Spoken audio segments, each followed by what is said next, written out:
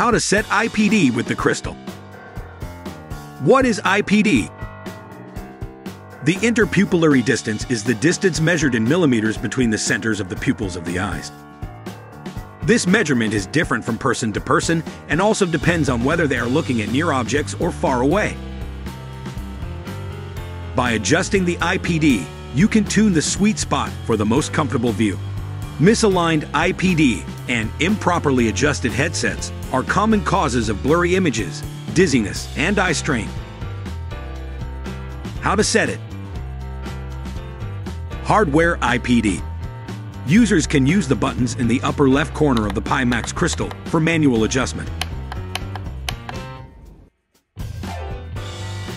Software IPD. Come to the Pimax store. Click the device settings and then find pupil distance adjustment. Enter the pupil distance number and click Set to adjust the pupil distance to the appropriate position. Automatic IPD.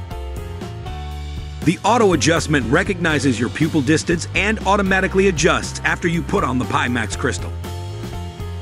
Thanks for watching. This is the second video of the series for Crystal Setup.